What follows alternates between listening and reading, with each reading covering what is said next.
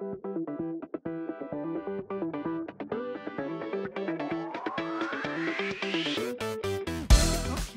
Hi. Bobby, are you in the room still? I just wanted to challenge you and say that San Diego is an incredible design community. I moved here 30 years ago, and frankly, our practice wouldn't be what it is today if we hadn't built it here. So I'm very proud of the city. Oh, fantastic. Thank you. So what is it to be civic? And we've been thinking about this a lot lately because we have this wonderful project that I want to show you at the end of this presentation. It's a very important moment, I think, in the life of cities. We have an opportunity in making places and spaces to really create an environment where we can be together. And no matter what project we are working on, there is an overwhelming expression of that desire, of that need. We come together through social media, but how do we come together physically? So I've spent some time teaching at Stanford University recently, teaching a group of civil engineers about architecture. And the word design thinking is a big deal at that university. But I didn't really understand what it meant because as an architect, it's not something we're typically exposed to. So I really thought about it in terms of our world, and I wanted to share with you the way we see it and the way we understand it. And that is primarily through process. And process is built over years and years and years of thinking, and we all know that. But how does that happen in our world? And how does that work towards building something civic? So early on, I'm going to take you on a little journey very quickly through 30 years of practice and end up back here in San Diego at one of the most civic moments in our city's history. So in the beginning, I thought about doing big projects, and that's what architects do. You want to do towers, you want to do urbanism, you want to do things that really answer the needs of a culture. And what happens is you start to understand, and maybe this is the case in your industry, the scale at which you should be working. And there are so many scales that are possible in the architectural realm. So this is my first project, which is 30 years old. We actually just pulled it out of the drawer, the archive, for this talk. But it was a competition which I won in 1985 to design the Center for Innovative Technology in Washington, D.C., the first smart building in the United States, and the first building to really take on the relationship between commerce and academia in terms of researching technology. How did I deal with it? I dealt with it by telling a story. And for me, I didn't know anything about technology, but the story was that technology was about research and it was about innovation. And then at the top here, you'll see a line of elements that you'll find strewn throughout the landscape. And those were little meditation huts for scientists, and they were based on tarot cards. So this idea of logic and poetics started to emerge pretty immediately through the work. And this is a rendition of one of the courtyards in the building where we actually worked with farmers in the community to understand why they had these these reflective globes in their pastures. And the reason is it's to fend off evil spirits. So even in the sense of something very technological like farming, here's this really poetic response. Equally big, working in Austria on a very massive project that cut a swath through the city and redefined it as an urban landscape. Beautiful narrative and idea, but in the back of my mind, something's missing about that.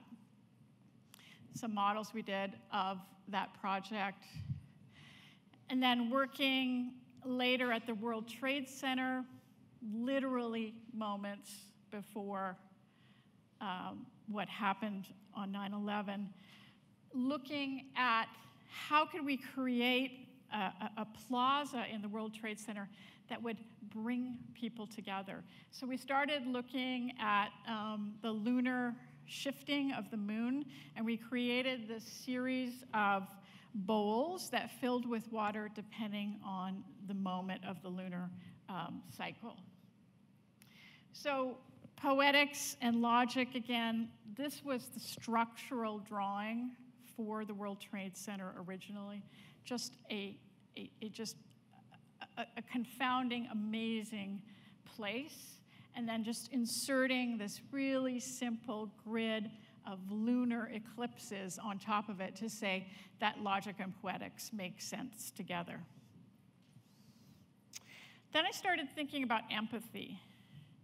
And this was really early on. How do we make space that feels what you feel? How do we make space that responds to how you feel? And how do we make space that makes you just literally feel good?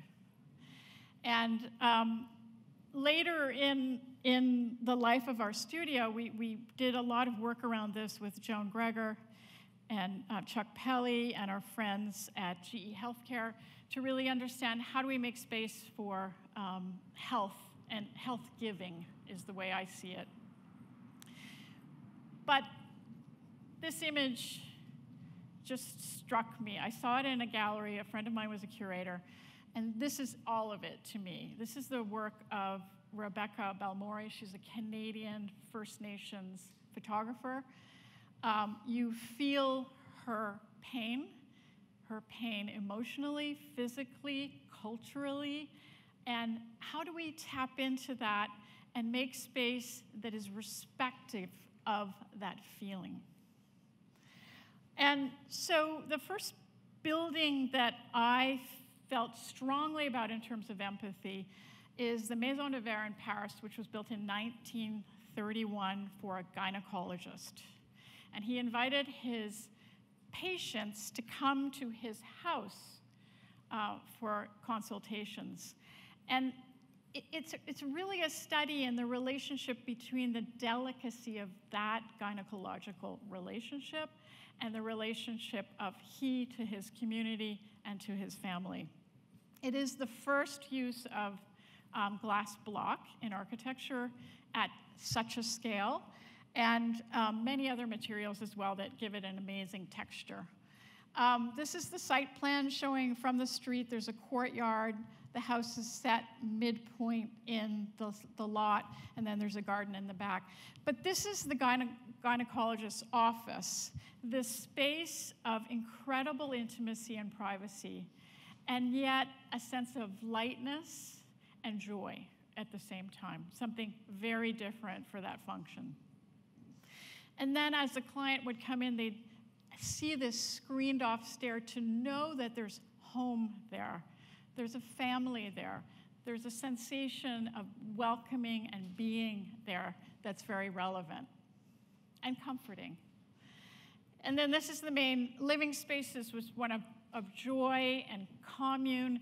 Many artists came here to have salons and to discuss art, but it's a place of openness and modernism.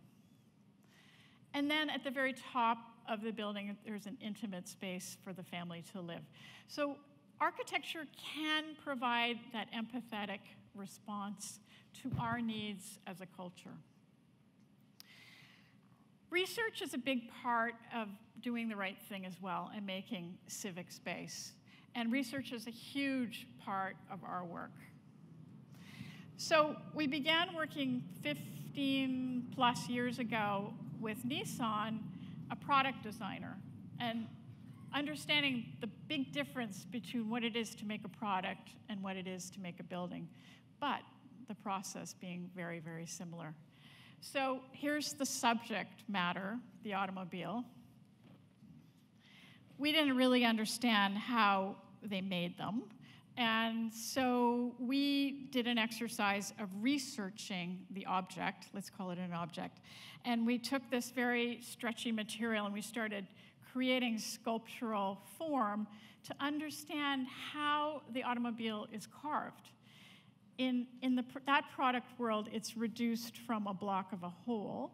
In architecture, we build by piece upon piece upon piece. So it's almost a reverse process.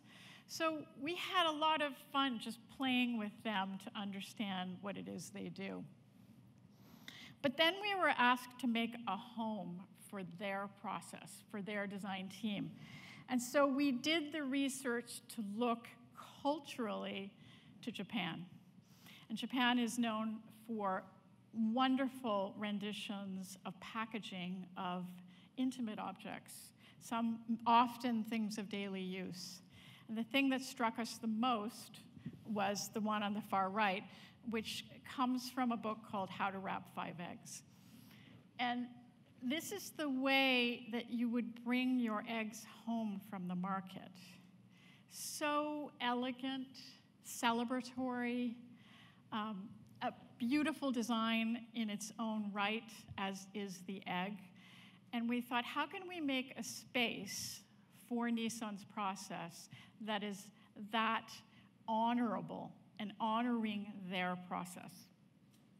So we began looking at their process and understanding there's one moment in it that's really, really special. And that's the moment where the model of the car, the automobile, is brought into the sunlight for the first time and studied by people from all over the world that come to see it.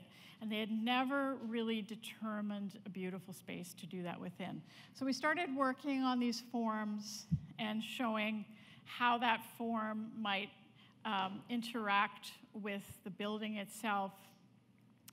And really understanding that this notion of movement is very important, obviously, in the process, but in the process of looking as well. And so we developed a form that is a courtyard, and it's where the automobile is investigated. But here are all the other things that it adds to the life of a studio, and in a way being empathetic to those within. It brings natural light in, which never happens in an automotive studio.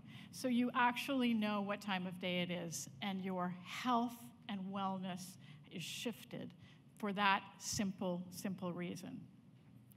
It also provides a level of security. So when you bring the automobile out into the world, you don't want everyone to see it.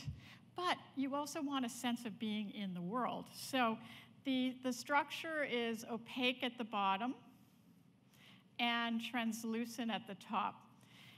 The building is set underneath a no-fly zone, so we had to calculate the distance that a helicopter could hover away from the building to understand the angle that they could shoot a photograph to take a picture of next year's automotive wonder.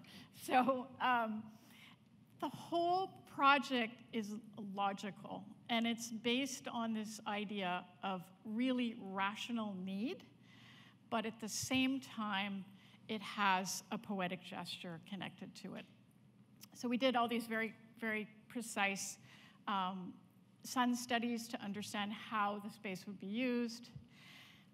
There was a really wonderful process of the team observing the construction of the piece so that you know that actually a human hand is making this feat of engineering. And this is the finished product, which we worked very closely with a company out of Kansas City called Azaner. And there's a collaboration that happens as well, which brings a human aspect and scale to every project that we do. So the structure actually is 30 cantilevered columns with one side, inside and outside, sheathed with perforated metal. It glows in the sunlight. There is not one day when it is the same. So for the experience of a designer, it's something wonderful to come to work and wonder what it will be today. And that is another aspect of it that I think is sort of a humane gift to the project.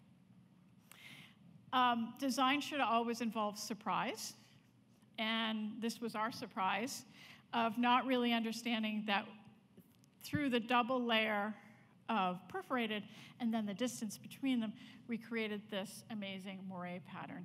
And it's also something that shifted depending on the light and the season. And so this is a building that is never quite the same, ever once or twice. So here is now the automobile at home in its little egg, really. And this is one of my favorite photographs of our work ever, because we didn't take it, nor did we have it taken. But one of the designers at Nissan came to work one morning and found this surprise as well, which is the way that snow falls on the structure, and sent it to me saying, now I understand why you did what you did. We had a fight all the way to build this. We actually had to sell it as a marketing tool in order to get it built. But in the end, it became this sentimental object that defined the spirit of the studio. So moving along in the process with them, we actually were invited to make another building for them. This time, much later, this is only maybe a few years ago, to talk about the digital process and how the digital process has entered their world from the world of the hand to the world of the digital. And so we began playing around with the digital, not that's something that we don't often do, but it was fascinating. So we took a painting, Southern California, classic mid-century painting. We designed a table, and we had the milling machine make that table for us. So we're actually diving deep into understanding our user, and in this case, our user is a machine. So we had a little conversation with the machine. Oops, sorry. Yeah, there's the machine. So we started understanding how do we make a house for the machine, and we're really talking to the machine like it is a human being. And so we started looking at how do we sheathe it, how do we cover it, how do we protect it, and ultimately and how do we perhaps engage the machine in making its own skin, which was a really, really interesting conversation. But here's the building. We had zero budget. We made it out of Butler building parts, and we sheathed it with a skin that identifies kind of the wonder of what the machine does within. It is not occupied by people. It is only occupied by the machine. It has a life of its own, but in a way, it's another sentimental spirit of the designer. And so it sort of sits in the courtyard of the design studio and glows. It glows knowledge, it glows collaboration, and in some ways it speaks to everyone in the studio. Storytelling is another big part of process. And I'm going to go through this one really quickly because we only have a few minutes left. But this is the Museum of Contemporary Art, San Diego. The image on the left is the Irving Gill House, and this is where I think design community really began in San Diego, the early 20th century. The museum has engulfed that building now, but, and then this is the back side of the building today, with the Nancy Rubens essentially hanging off the edge of it. So we were asked to create a boardroom table, and normally you would think of that as something made of walnut, dark, with these big heavy chairs around it to connote seriousness. Well, we wanted to think about it in a different way, so research came to aid our process again. And we started looking at the philanthropy of the museum, the collecting of the museum, its making of buildings, its diversity, how many artists were on its board, intimacy, and how does all that work to come up with a new solution?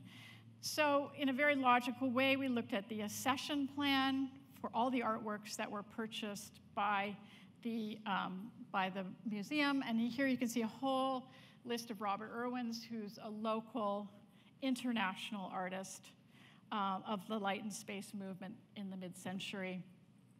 This is his work on display at the museum. There's an ethereal quality to it. And when I talk about our practice being of San Diego, this is what I'm talking about, this idea that light is so different here than anywhere else in the world. And that Robert Irwin has picked up on that and created these beautiful scrim sculptures that speak that language. And we wanted to celebrate that as a part of the table.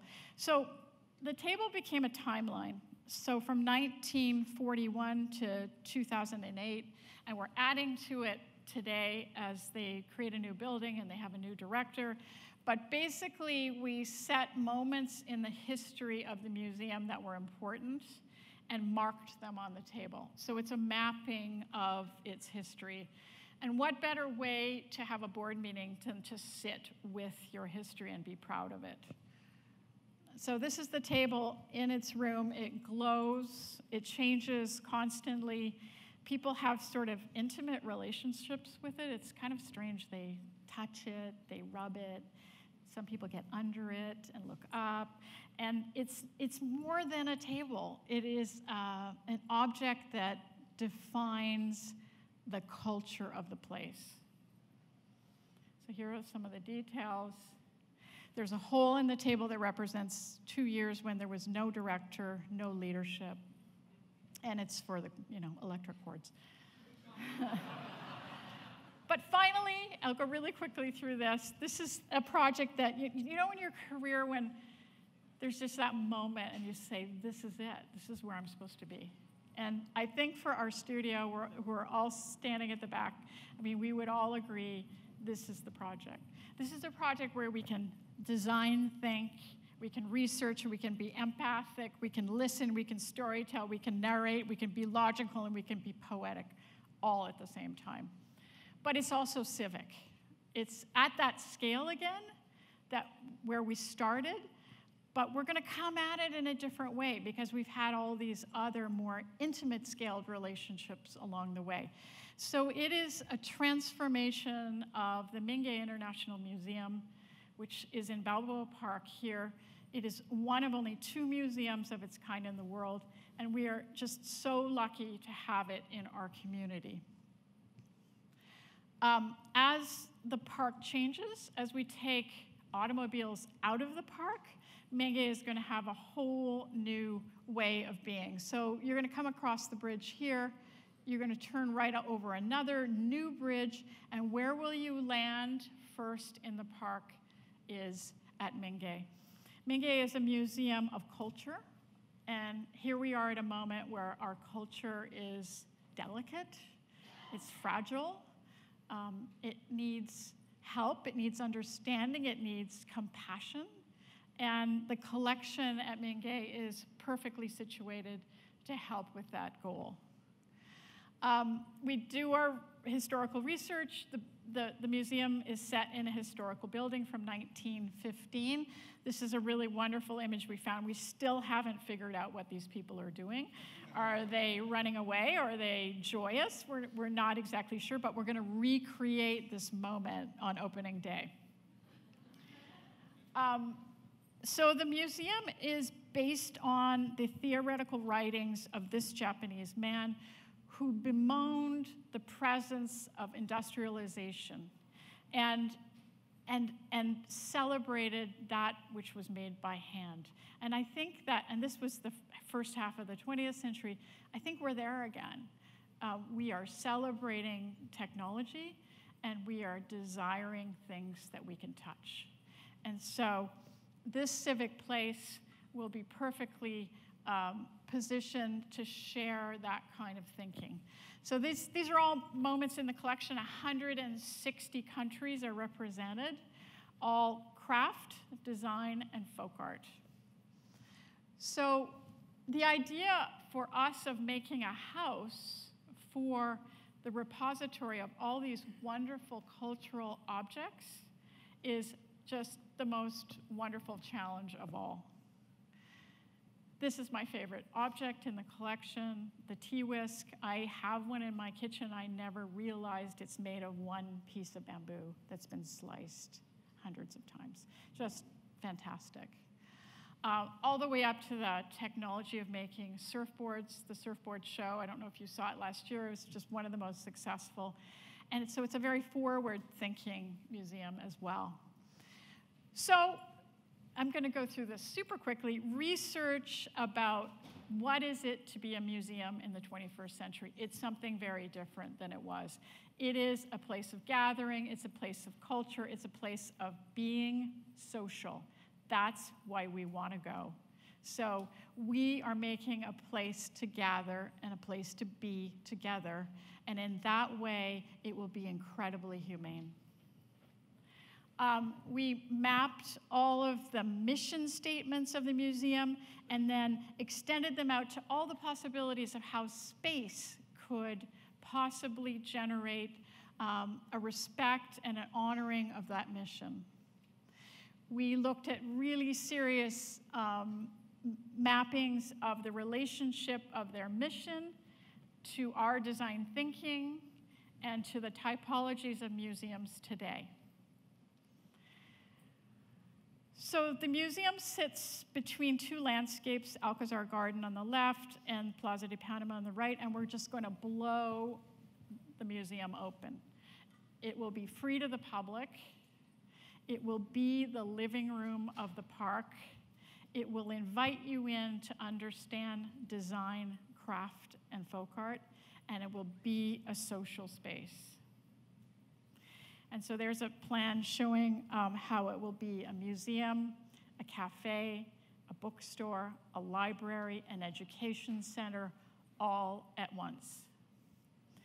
The section of the building, we looked at the history of the building. We found particularly the tower was a space that hadn't been occupied since 1915.